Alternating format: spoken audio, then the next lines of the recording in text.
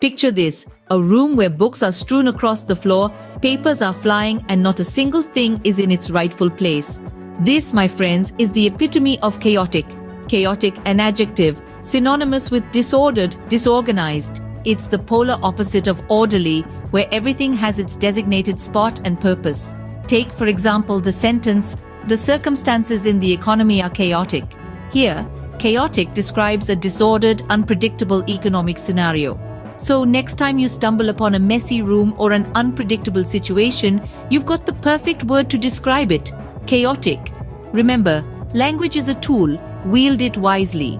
Until our next word adventure, stay curious and keep learning. In the world of sports, triumph and devastation walk hand in hand. Picture the athlete who has trained for years only to see their dreams shatter in a moment. A missed goal, a dropped catch, a stumble at the finish line, the power to devastate is profound. Yet, this devastation, shocking and stunning as it may be, is not the end. It is often the catalyst for a comeback that enriches the athlete's journey, molding them into a stronger competitor. So the next time you witness a moment of devastation, remember, it may just be the beginning of an inspiring comeback story. This is the paradox that makes sports so captivating. In the grand arena of life, we often find ourselves shackled by constraint. Imagine the tension of a tightly wound spring, the uneasiness of a bird in a cage, the embarrassment of a dancer with two left feet. This, my friends, is the essence of constraint. Yet it's not always a villain. Constraints can also be the catalysts for creativity, the birthplace of innovation, and the driving force behind our greatest triumphs. Consider the athlete who trains under extreme conditions, the artist who paints with a limited palette, the scientist who makes groundbreaking discoveries within the confines of their laboratory. So, the next time you encounter a constraint, don't see it as a roadblock, but as an opportunity to push your boundaries, to expand your horizons, to truly grow. Embrace constraint, for it is through constraint that we find our freedom.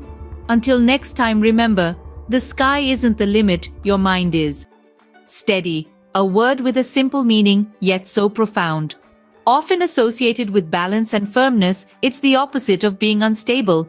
Picture this, you're holding a camera, the lighter it is, the harder it becomes to hold steady. Isn't it intriguing?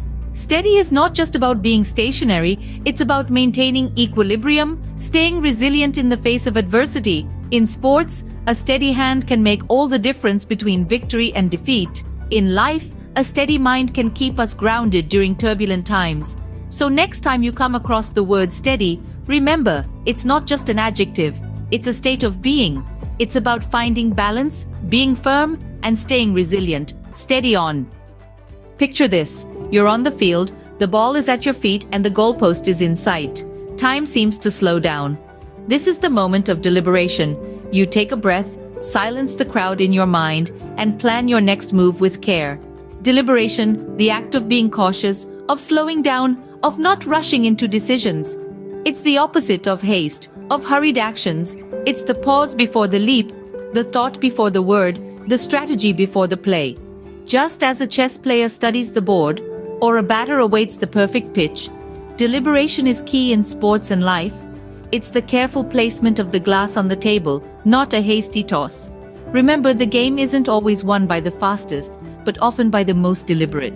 So before your next big move, take a moment, breathe, deliberate, because the power of deliberation can turn the tide of any game.